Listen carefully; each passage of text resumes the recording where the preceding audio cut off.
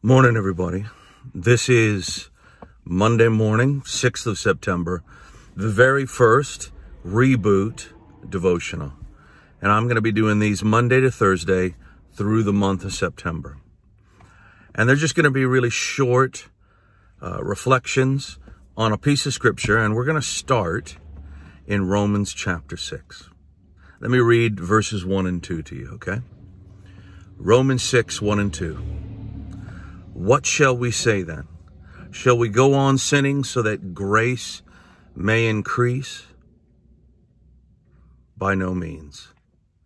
We are those who have died to sin. How can we live in it any longer? Now, I don't know about you, but that verse has been something about which I've felt a lot of different emotions over the years.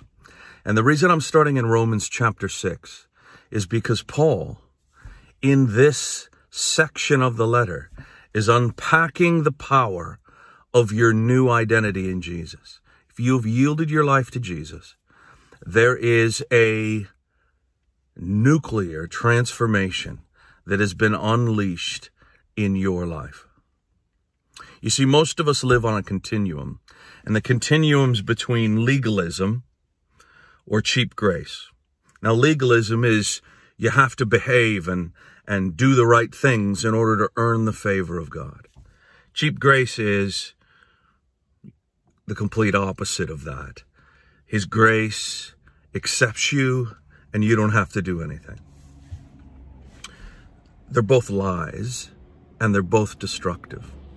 And right into the middle of this, Paul cuts in Romans chapter 6 with a powerful truth. And it's this: identity. Identity. Now listen, I'm trying to find this here. Do you see that little logo there? Many of you have probably noticed it on CV literature or whatever. There's a reason we chose that. Let me go a little closer. There you go. You can see that there's two colors of green juxtaposed with each other. What it is it's a play on the Buddhist symbol, yin and yang.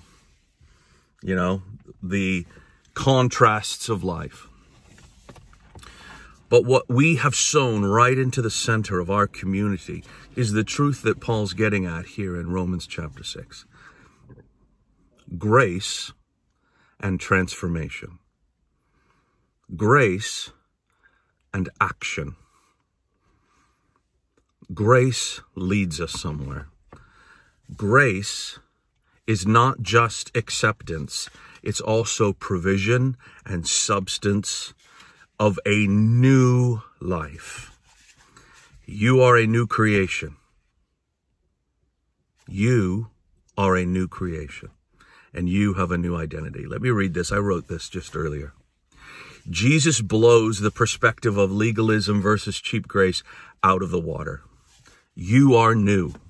Your identity is new, which means that as you let in this new identity and let it define who you are, it will begin to become what you do. Your identity becomes what you do, but it starts with identity, not response. You don't behave and the identity comes.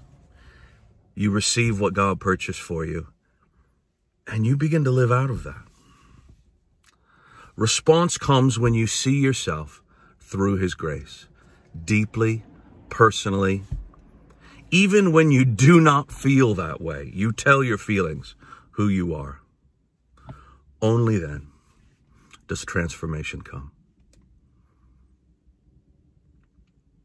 Let me pray for you. Jesus, by your Spirit, today, will you speak to us what Paul understood here and was trying to get us to understand, that we have a new identity. And because of that, we have a new life, because we are a new creation in you. And there is a different purpose, there is a different power, and there is a different potential, and there is a different destiny for all of us. And it begins with knowing who we are. pray that you would give us the spirit of wisdom and revelation to grasp this. In Jesus' name, amen. Have a great Monday, everybody. We'll see you tomorrow morning.